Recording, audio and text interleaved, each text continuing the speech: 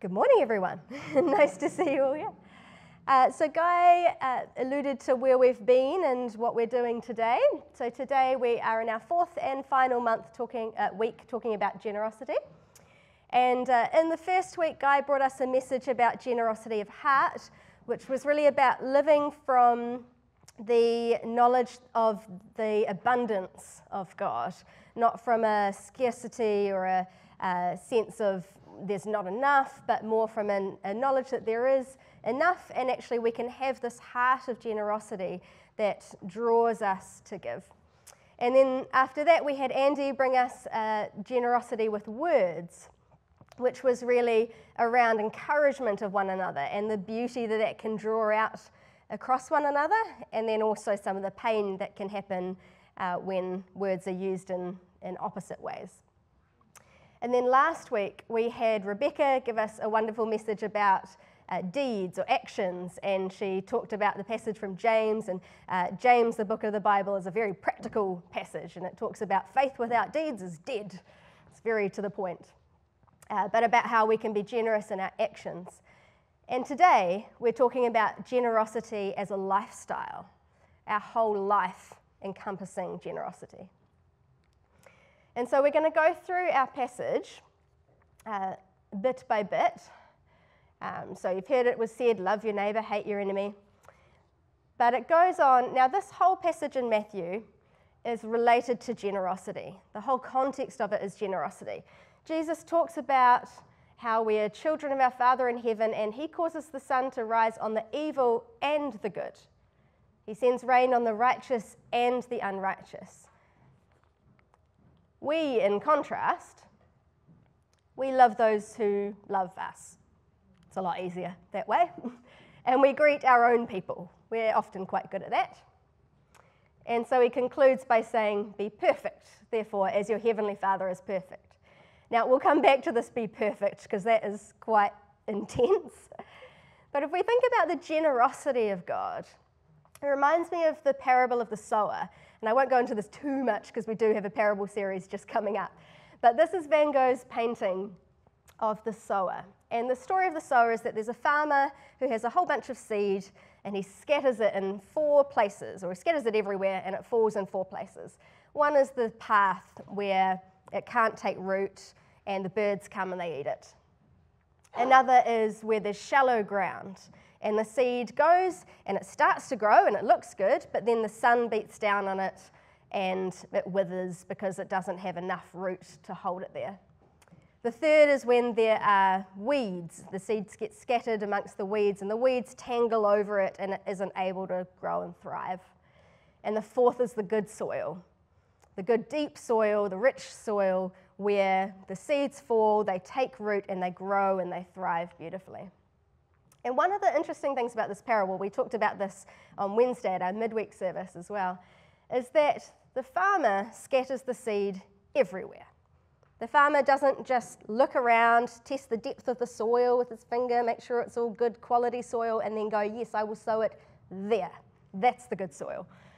The farmer sows it everywhere. And I think sometimes we can be tempted in our own lives if we're sharing perhaps the good news or maybe talking about our faith. We might think, oh, I'll tell that person because they might be interested or they might even already be a Christian, so that's safe, that's good. We don't necessarily sow it everywhere. And certainly in my own life, not that I'm particularly a generous sower, but I aim to be.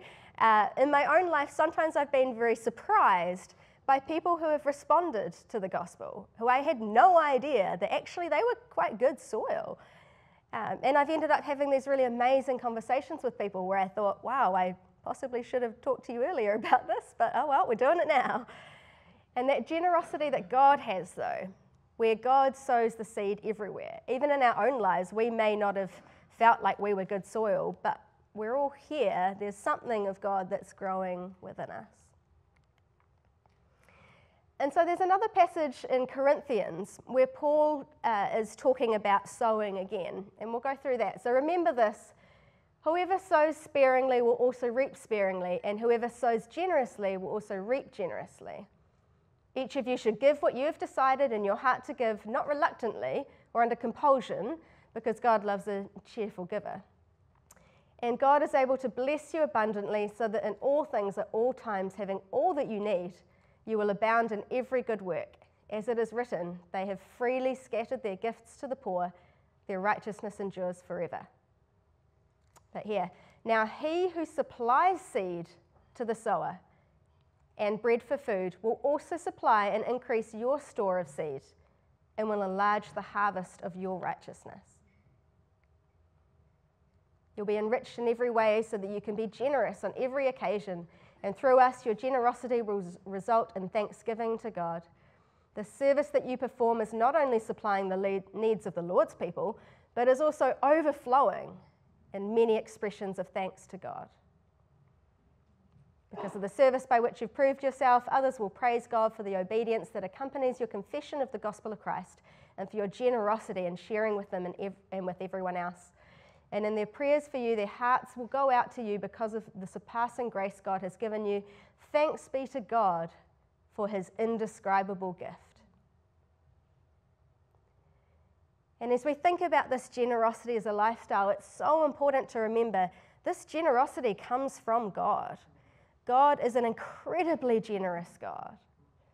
And when we look back through the stories of Scripture, we think about the garden, and it talks of the story of the people in the garden and this incredible generosity that God has given them, these fruitful trees, this abundance, this ability to walk with their Creator God in peace.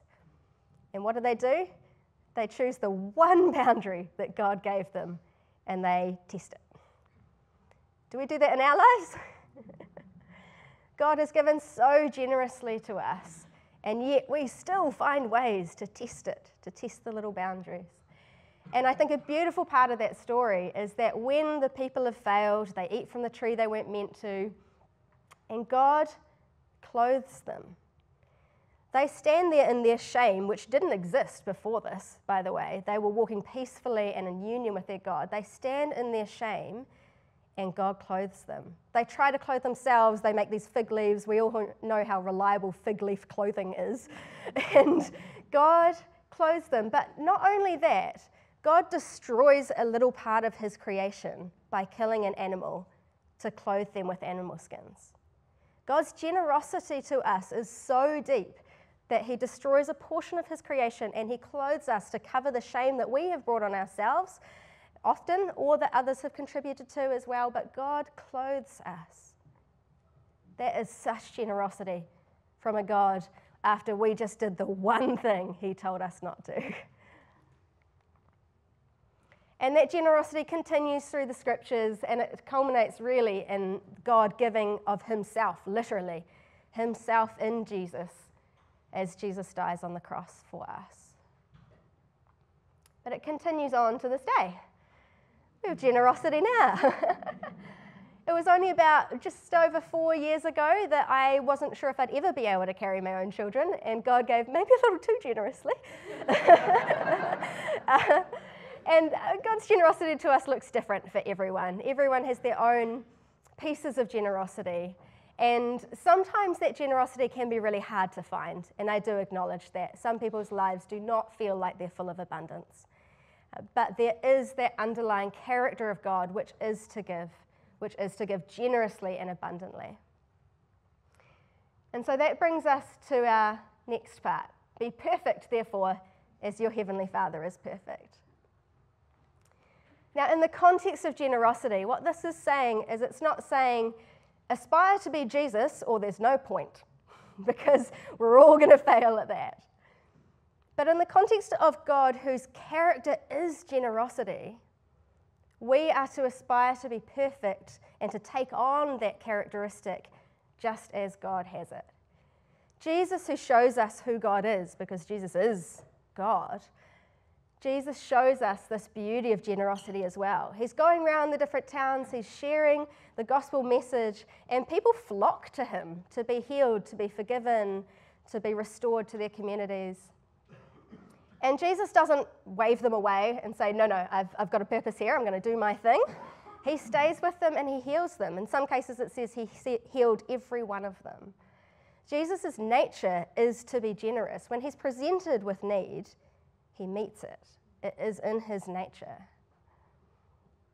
And so we are called to be like that. But it doesn't mean we just have to try really hard. One of the things we often think about is we think about Jesus being the same as God. Jesus is God. Jesus has all the traits of God. We are adopted children of that God as well.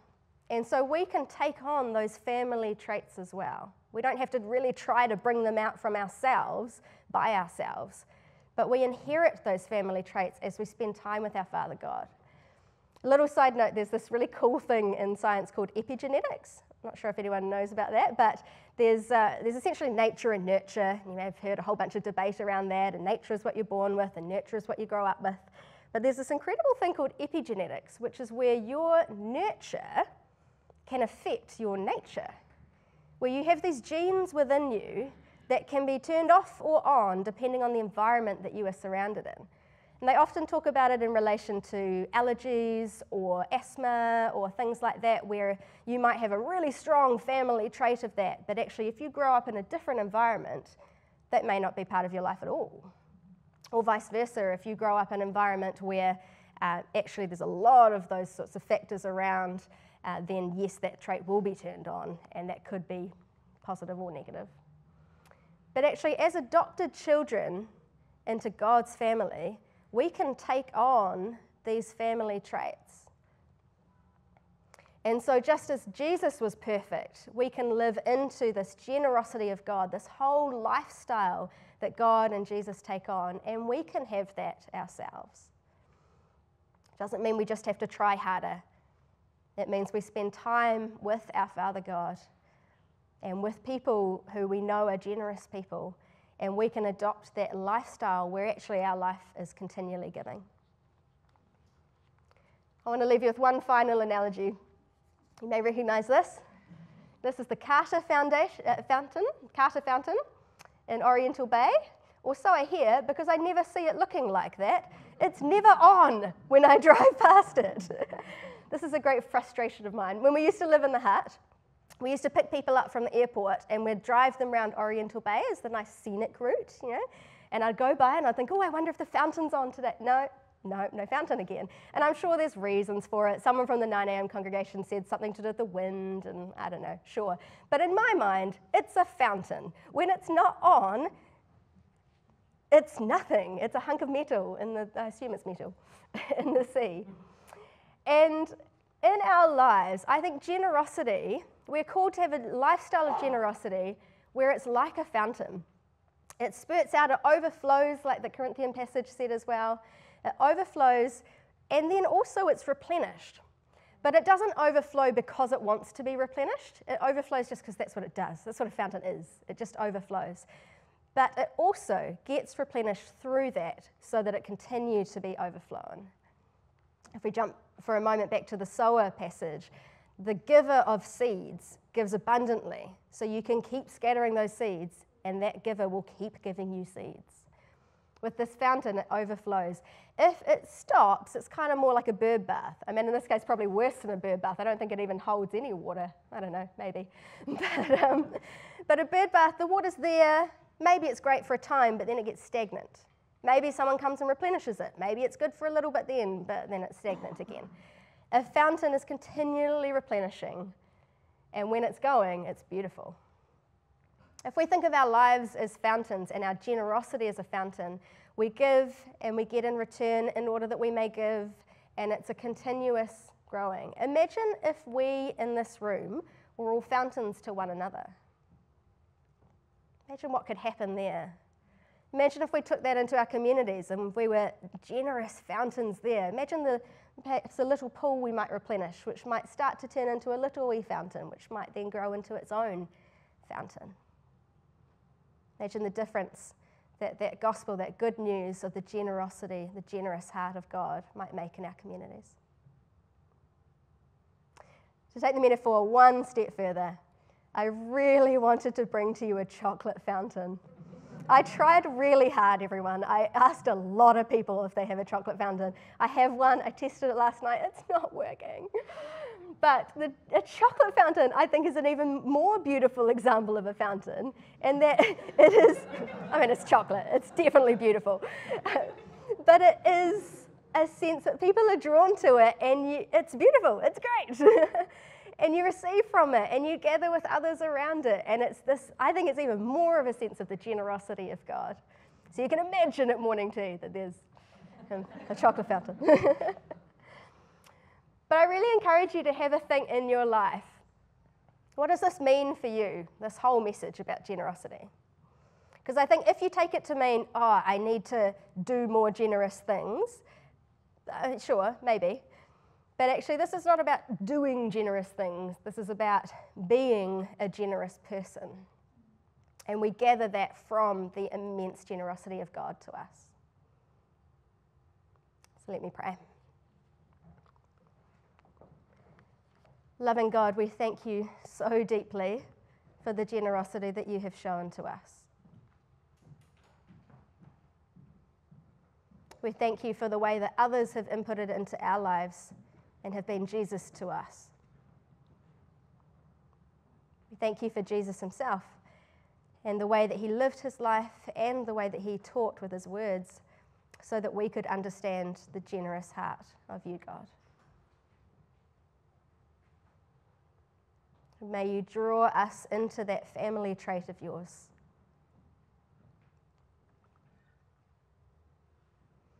May you rest that spirit of generosity upon us, and may we be replenished in order that we could overflow to those around us. In Jesus' name, amen.